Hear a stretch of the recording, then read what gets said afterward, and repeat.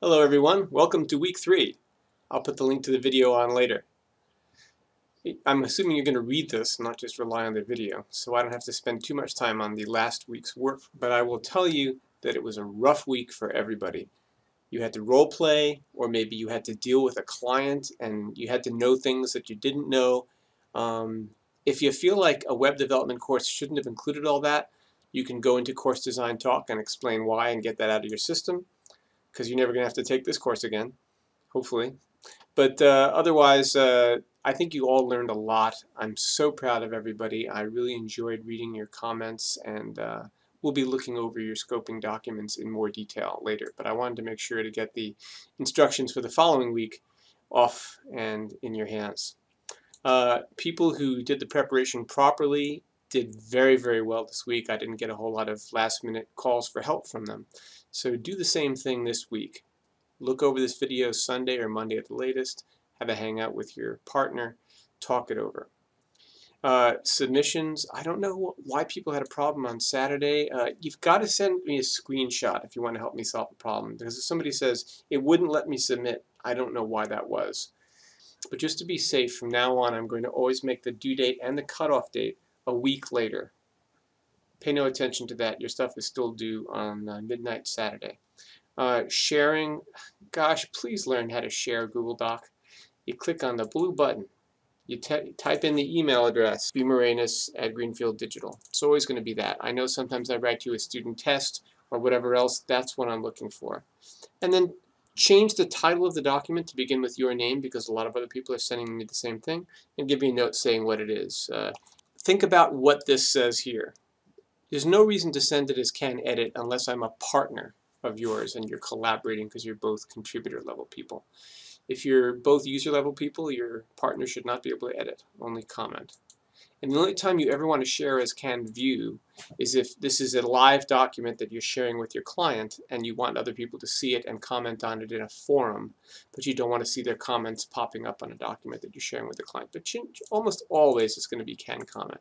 Really great. I've seen some incredible helping happen this week. Melissa is always awesome, and I will talk about her a little bit later. But thank you for asking for help. Thank you for giving help. It makes me feel so good to see the course start to cook, where people are helping each other. Melissa, thank you so much for making that wiki. Let's take a quick look at a wiki under Web Developer Wiki. And there's a table of contents. If there's something that you want to see on the wiki, talk to her. Maybe she'll train you how to do it, which would be nice. Melissa, I hope other people will volunteer to be trained to be wiki maintainers. So this week, we've done week 1, we've done week 2, and now we're in week 3.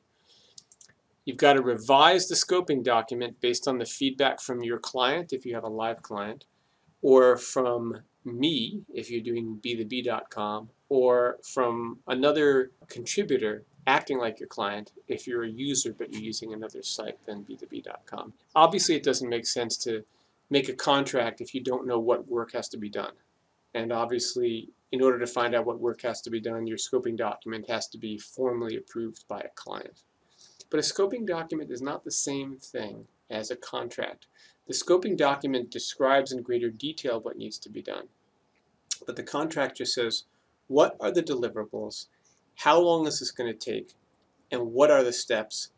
And if you have 2 levels of scope, like the Ford and the Cadillac, then the client's going to pick one of those before you go and make the contract. Now you have to ask yourself, how long is this actually going to take me to do? You have to break it down into steps. If I'm going to end up with a site design, then either first I'm going to find a template, and then I'm going to talk with the client about changes to the template, and I'm going to make those changes and they're going to approve them. Or if I'm fancy, I'm going to bring a graphic designer in and they're going to reconceptualize a whole new site, and then I'm going to go and do an HTML, CSS version of that site as a template, and then I'm going to modify that template to be WordPress. Much, much bigger deal. The steps that you're going to take should be articulated in something called a work breakdown system.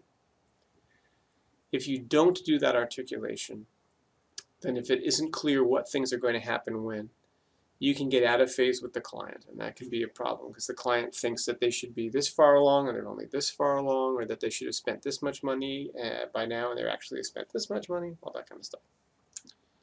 So you're going to get your feedback from your client on the scoping document. You're going to convert your scoping document into a contract with a work breakdown. And then there's an optional step, whereas if you are a contributor, or even if you just are ever going to be doing web development work or online work ever in your life, you got to start having time trackers to track your time. Okay, now here's the pep talk on scope creep. That's when the scope, the amount of things that you're going to do, ends up getting larger, but the money that you're going to get paid doesn't, or the amount of time that you have to do it doesn't change. You want to avoid that. The lowest risk for developers means the best way it is for you is if the client always pays you in advance for your work. If you want to be paid $50 an hour, tell the client, well, by the hour I'm $65 an hour. But if you want to buy in bunches of 10 hours, only $500. So you're going to save $150. The client says, oh great, I'm going to do that. They feel they're happy, but you're not working for nothing. And that's a good idea. But you still never want to be in a situation in which your client feels like they're paying you more than they should. And that's all a function of how you communicate with the client as you move along. However, big jobs aren't like that. If I'm going to do a $20,000 website, then that client wants to know exactly what they're going to get, when they're going to get it by.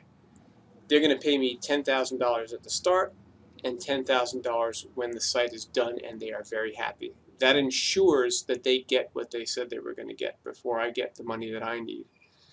And it also gives me money to start out hiring people to do the work that I need to get done. If you are wrong in what you think it's going to take to make that site, you eat it. If you're wrong and if you think it's going to take less than it actually does. I've twice had clients who've argued with me about something later on in the site process, and I've had to take them to small claims court. I won one and I lost one. Don't ever try to go to small claims court. It's not much fun. You have to submit all this evidence. It's not much fun. You want to stay out of small claims court. And the way you do that is be very clear with your client at every point. We're starting to take longer than we thought we were going to take, or the thing that you've just asked for is not in the scope. You don't get to say, well, I really didn't know what I was doing and I took too much time. Don't ever say that to the client, and don't bill them for that. The other problem, and that new developers often have, is that the client will say, well, could you just add in a shipping calculator on the online store?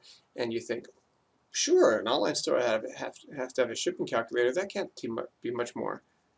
And then you got into trouble and another 10 hours got lost. Now you're losing money on the job.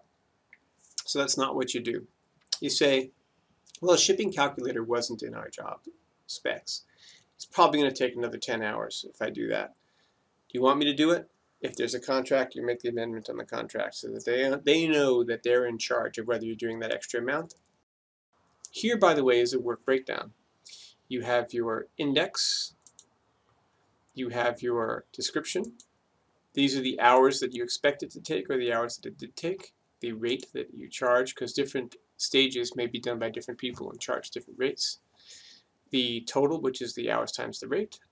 The milestone, which is when we know that it has to be done. The status, which is it done, is it not done, is it in process? Completed date. Okay, so that's work breakdown system. Okay, last thing is time tracking. Obviously, if you're not tracking your time, you're not building the skills to be able to estimate how long things cost. And even as a developer, you know, your client account manager is going to say, hey, we've got a client here who wants you to build them a widget with a whoosy-watsits, and I want to tell them how much that's going to cost. So how long is it going to take you to do that, developer? You've got to be able to give them a good number. If you haven't been tracking your time and you can't go back to say, well, that job was kind of like this one, and you know, you're going to be in trouble. So always be tracking your time. So your to-do list for this week is very simple. It's kind of like last week. You get your scoping document approved, which is either face-to-face, a hangout, a phone, document commenting.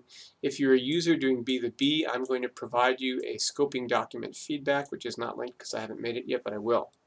Otherwise, you're going to work with a contributor who's going to act like your client and give feedback. Thank you so much, contributors, for doing that. If you're a contributor, you're going to find your client, call, hang out, or meet, or comment online. And if you can't have that calling or meeting this week, agree when it will happen and complete your scope review report anyway. Because all you're going to do in the report is say, this is when we're meeting or this is when we met. This isn't a big thing like the report last week where you had to say, here's how the business review went, and here's how this part went, and here's how that part went. That's just a simple little thing. And 25% of your grade, so it's easy peasy. Now then you're going to convert the scoping document to a contract. I have an old sample contract here. It doesn't follow the format of our template, but it shows you how some people might consider doing things. And this contract was initially drafted by the client, and then I did some work on it. So this is a long time ago, but as you can see, it's executable. There's a place for me to sign, and there's a place for the person from our client to sign. And the client's copy has to make sure it has my signature on it, because otherwise it's not binding for them. And my copy had better have the client's signature on it. So this is not the one that we printed out and got the client's signature on. This is the one that we saved before printing out. So you're going to make a new contract, and you're going to submit the new contract as your assignment. You may not actually be able to get your client to sign the contract this week, that's fine, but I want to see it with that executable piece and with the work breakdown. If you're a contributor, or if you're planning on going to business or ever doing online work for anybody else, do the harvest stuff. This is going to require a screenshot. I explained to you how to do the screenshot here. And also, if you ever have a problem with the course, I would greatly appreciate that you take a screenshot when you share with me the email that tells me that there's a problem. So here's where I explain how to do a screenshot. Alright, hopefully that's enough. Look forward to hearing from you. If you are a contributor and you serve as a client for a user, send me an email that says, who did you serve as a client for? And tell me when it happened and who it was, and then I'll give you the extra 5 points credit. But I know you're not doing it for the credit. I know you're doing it because you're going to learn more having gone through this process a second time, and you love your fellow students. Okay, enough for now.